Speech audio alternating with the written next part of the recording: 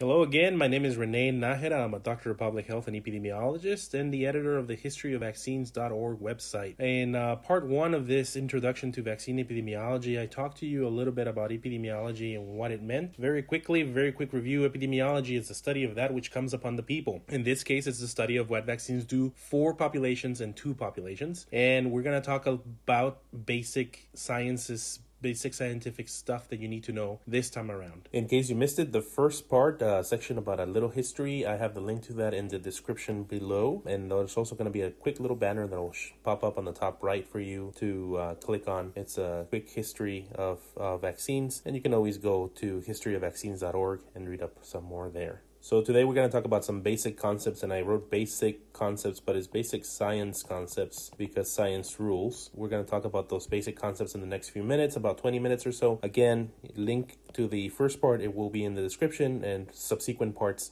as they get posted, there will be the links there. You'll also get a quick little banner showing up on the top right. If you want to go see those, then you can be familiar with the history of vaccines and then come back and watch this video. So first, let's just talk about some basic virology. This is your basic structure of a virus here on the left. And a virus is composed of proteins on its surface that can be of many different shapes, chemically and structurally. These then become what we call antigens. And antigens are the structures or the little pieces of material, both from a bacteria and a virus and a parasite, that cause the immune response. We usually call them immunogens, but for the sake of this very basic virology, we're gonna call them antigens. So they're on the surface, but other things in the viruses can be antigens. The enzymes might trigger an immune response. The viral genome might trigger an immune response. The caspid might trigger an immune response. The envelope might trigger an immune response as well. So it all could be an immunogen. It's just a matter of which part gets swallowed up and processed by the immune system, and we'll talk about that in a couple of slides. Here on the right, I have the basic pathway of how a virus gets into a cell. And so the virin, or the virus, attaches to the cell, and then it enters the cell. The cell opens up and swallows it, or the virus uses some of its antigens to open the cell or tell the cell to open up, and then the virus gets inside. Once it's inside, it sheds its outer structures, the envelope or the capsid, and releases its genome into the cell's nucleus. So that's what makes a virus, is that it doesn't replicate on its own like a more advanced cell like a bacteria or our cells, our human cells would do. It needs to hijack the machinery of another cell, and then it multiplies in there. It creates all its little structures that are going to be assembled. They get assembled out in the cytoplasm of the cell, and then the new virus gets assembled and sheds out of the cell, and you have hundreds, thousands, even hundreds of thousands of new viruses after this. The cell gets destroyed. It doesn't survive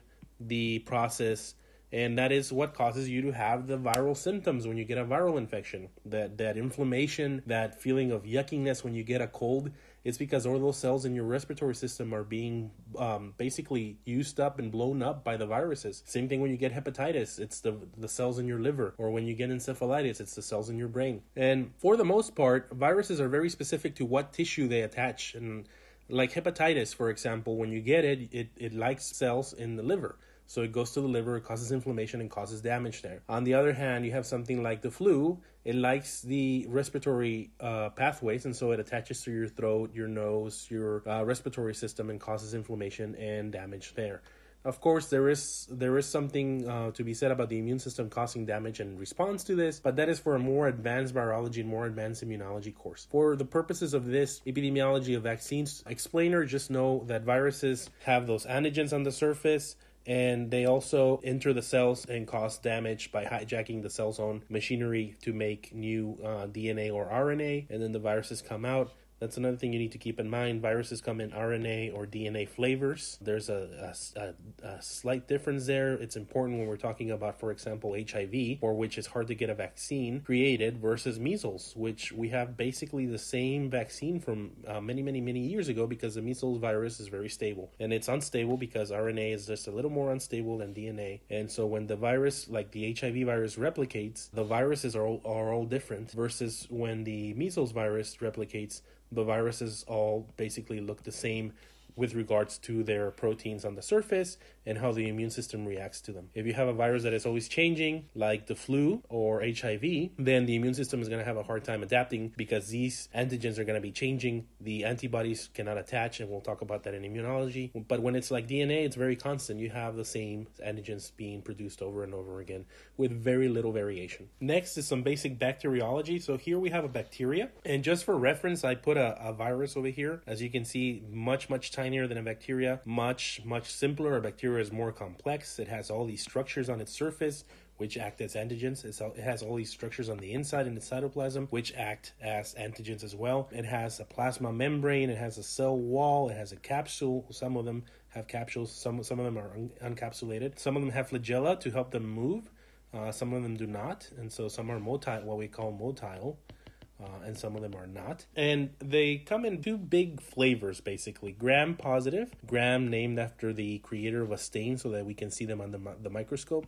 And gram positives look a little bit purple under the microscope once they're stained. And the gram negatives do not stain, and so they look a little bit pink on a pink background, or a little bit dark pink on a red background.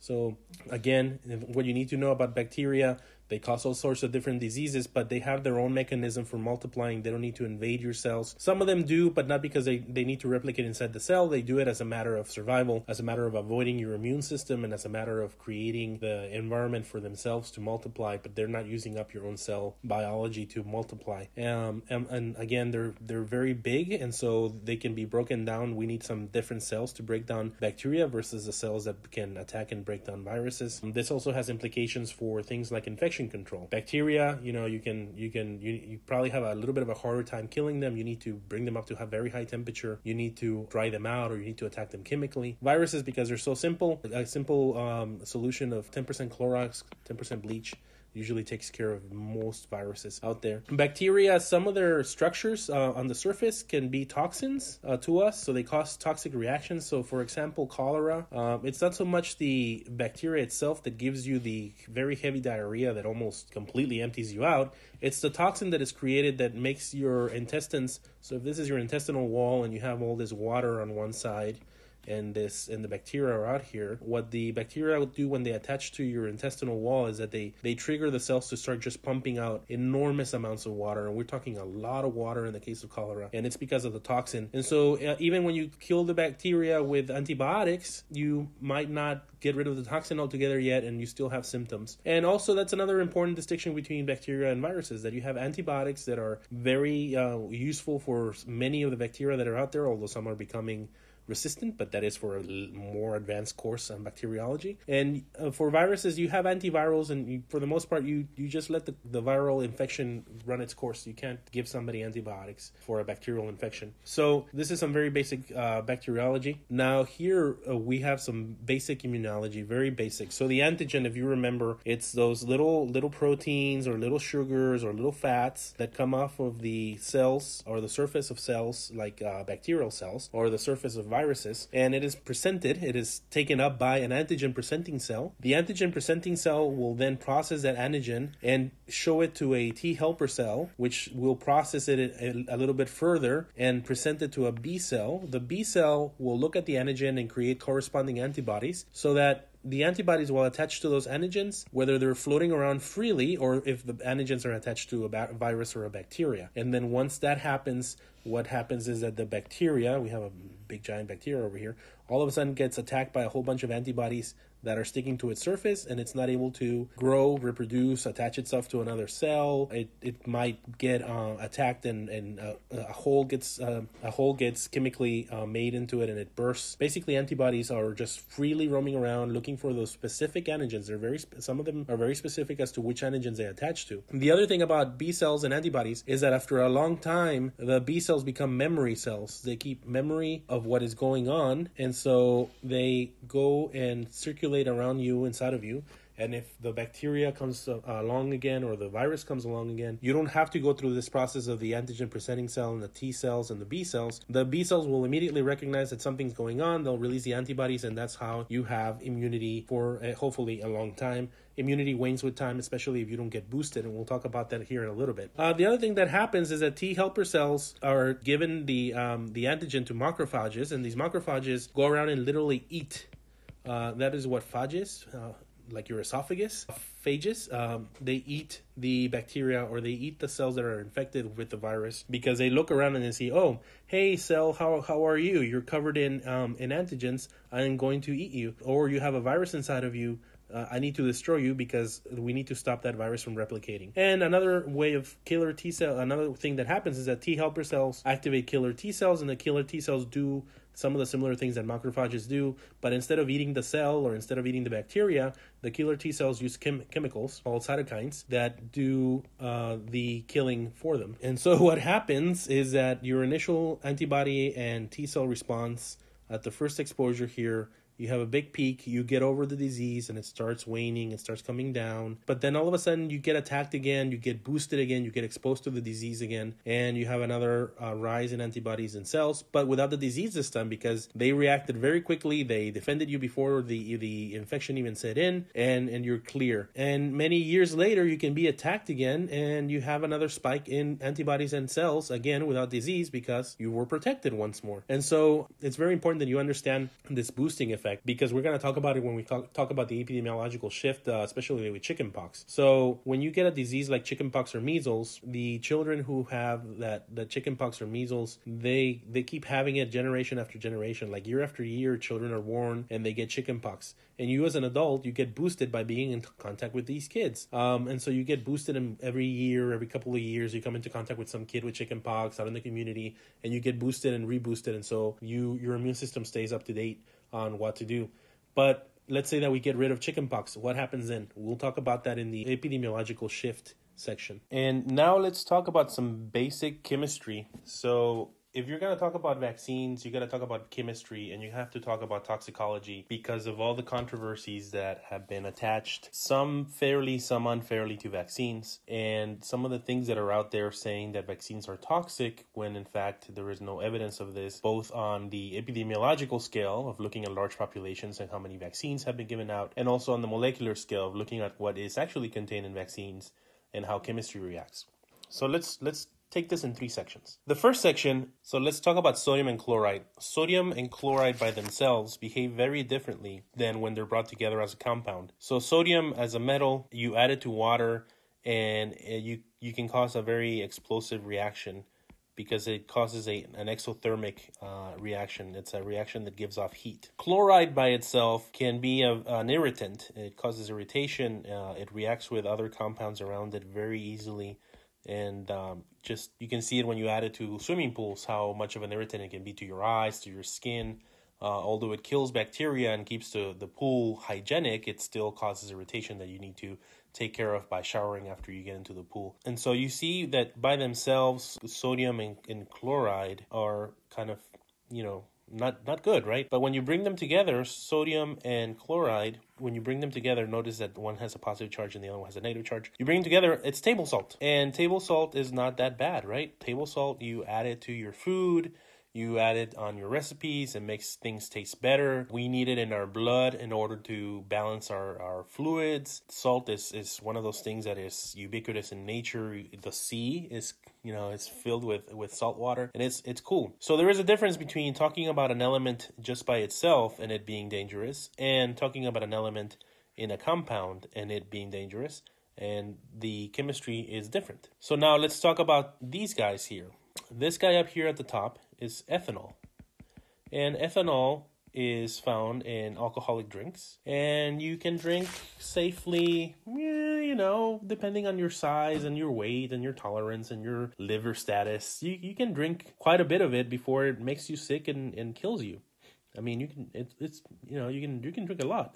This one on the bottom is methanol. And methanol is no good. Methanol, as little as an ounce, can cause you to go blind, that's less than what's in a shot of tequila. What if it was ethanol? But this is methanol, methanol, because it has only one carbon here in the center, whereas ethanol has 2 carbons. Methanol can cause blindness at very small amounts. It can cause death at very small amounts. It's really something bad. And why is that? It's because when it reacts in the liver, it gets turned into something called formic acid. And formic acid gets into your cells and stops them from being able to use oxygen properly, and it just suffocates your cells.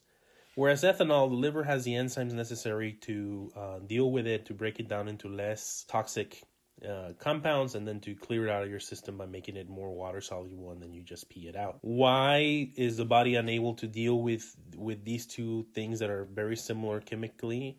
Why does it deal differently with ethanol than methanol? Well, it has to do with the chemistry. It's much easier to break ethanol right there and then add something more to it there and there than it is to break this right here and add something to it. The break usually occurs over here, and other things happen without getting too much into a chemistry lesson.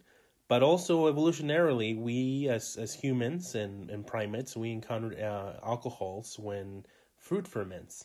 And when fruit ferments, we consumed it. And those of us that had the enzyme to deal with alcohol, we adapted and passed on that gene. And further on down the line, humans were able to consume alcohol and deal with it enzymatically in the liver. Whereas we don't encounter methanol in nature that often. You see it sometimes in very tiny amounts, very, very small amounts when something has been burned to a crisp. But you see it mostly when people try to distill alcohol in wood and with heat. And so that's called wood alcohol. And it's used for industrial purposes, not to be consumed, but people sometimes accidentally consume it. And since we didn't encounter it in nature as we were developing, towards being modern day humans, we don't have the machinery necessary to deal with it, and it causes blindness, it causes death. So now, for the last part here, let's look at this little element here, and this is the very feared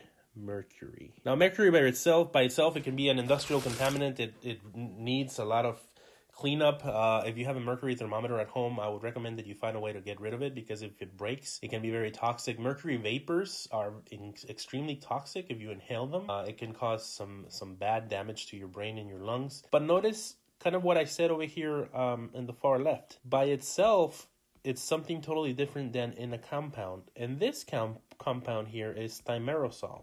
And what thimerosal is a preservative added to vaccines, especially the vaccines that have a dead components in it, and it is added in order to prevent fungal and bacterial growth. So what happened back in the early 1900s is that vaccines were being given to children for I believe it was diphtheria. I could be wrong about that. But anyways, vaccines were given out, and they would not be refrigerated very well. And you still see this nowadays, and they're not refrigerated very well. And bacteria grow on those vaccines. Fungus grows on those vaccines. You give the vaccine to the kid gets a sepsis or gets some sort of a bad reaction to it, and they get sick. So thimerosal was developed to be added to vaccines. Not only is it less harmful because it's an organomercury, and taking it the same from the ethanol and the methanol, thimerosal is an ethyl mercury, and the mercury that you usually see associated with fish, which is also an organic mercury, is methyl mercury. And so you can then see ethyl and methyl, ethanol and methanol. You can kind of see the same thing going on there, where the body deals differently with ethyl mercury than it does with methyl mercury. The other thing is that it's in not very high concentrations in vaccines. It's actually at very, very, very tiny little concentrations. You probably get more mercury from drinking water just off the tap, or drinking or eating than anything else, because mercury is in the environment from many different sources. So one of the things to not be afraid of when you see, it's got thimerosal, like the flu vaccine has thimerosal in it, and children's vaccines for the most part have been done away with thimerosal, which brings issues of keeping them in cold storage. But even the flu vaccine has it, except the single-dose vaccine. The multi-dose vaccines have it, and nothing to worry about, because again, it's not methyl mercury, it's ethyl mercury. It's very tiny amounts, and it's also in a compound that the body gets rid of it in a matter of hours. So that's something that you need to know when it comes to chemistry. This last little thing here that I have, this is formaldehyde. And if you notice, it's just missing one H from being methanol, right? But again, chemistry has something to do with this because that H is not there. It behaves completely different. And so formaldehyde in the body, we produce it as a part of natural cell metabolism. We produce more than is contained inside a vaccine. And yet there are certain elements, certain people out there that say, oh, if formaldehyde is in the vaccine, then you're going to get it and you're going to die. Well, no, because I make more of it in my body every single day than what comes from a vaccine. And trust me, there is no difference in the formaldehyde here that is made by my body than the formaldehyde that is made by chemical reactions. There's no such thing as a natural formaldehyde. And the other thing is that formaldehyde it's found in everything that's living. So when you eat a fruit, when you eat a vegetable, when you eat meat, you're eating formaldehyde, not in big concentrations, tiny little concentrations, much more than you would find in a vaccine, and still not bad, right? So again, just keep in mind that when it comes to chemistry and toxicology, with toxicology, the dose makes the poison. That's what toxicologists talk about. It's not so much that a poison can be killing you, it's how much of the poison can kill you. And when it comes to chemistry, things react differently depending on how they're arranged chemically on compounds and if they're by themselves. And so the last basic thing that we need to think about is the basic reproduction number. The basic reproduction number says that an individual, here on the left, can infect yay many people in the first round of infections. So in the case of measles, it can be up to 18 people, but let's say 16. So an infected person goes into a room and there's 16 people who are susceptible. There's no vaccinated people in there. Everybody is totally susceptible to the infection. They can infect between 9 and 18, usually 16 people. And then those 16 people go on and infect another 16. And then those 16 go on and infect another 16. And you can see how a measles epidemic can go from being just one case to being hundreds very quickly. A basic reproduction number represented by the R0 sign here of 1 means that this person will just infect one other person. And that's okay. I mean, not as bad as measles, but still, you have only one. And in these cases, the outbreaks are pretty self-limited. You have one person that infects another, that infects another, that infects another. And it just kind of dies out the minute that some intervention is put into place. And then there are some R0s that are less than 1, in which an infected person needs to be in a room with thousands and thousands and thousands of other people to even infect one person. And so that is an R0 of less than 1. So again, when it's less than 1, your epidemic curve is usually just the one person, and it kind of dies out quickly over time, usually without an intervention. When it is equal to 1, you start out with one person and you just go one person at a time throughout the different generations of the disease, and as soon as you do something about it, it quickly ends. An R0 of over 1, you can start with 1, and then you can see how it can grow exponentially until something gets done, and maybe then it'll level off or go down. So this is very important to know the basic reproduction number, especially when we're talking about vaccine effectiveness and efficacy. So we'll talk about that a little bit later. And so next time we're going to talk about herd immunity, which is no longer being called herd immunity as much. Now we're calling it community immunity, to try to understand that we're talking about humans and not cattle, although it was in cattle that this phenomenon was first observed. We're going to talk about it really quickly, another quick video next time, so stay tuned for that. Again, the link to part 1 will be here. The link to part 3, when it's uploaded, will be here as well if you're watching this later. And we'll just keep track of all the links in the descriptions of all the videos. Thank you for your time, and have a good one.